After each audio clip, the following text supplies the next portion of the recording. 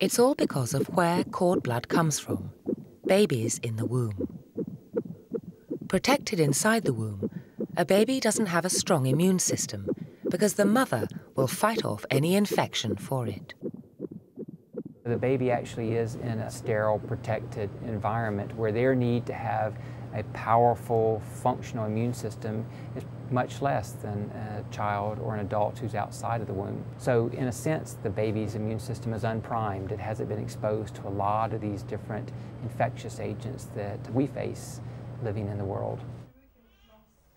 Because it is unprimed, a baby's immune system is less aggressive. So the cord blood taken from a newborn is less likely to attack the patient's body after a transplant. Cord blood is therefore less likely than bone marrow to cause rejection.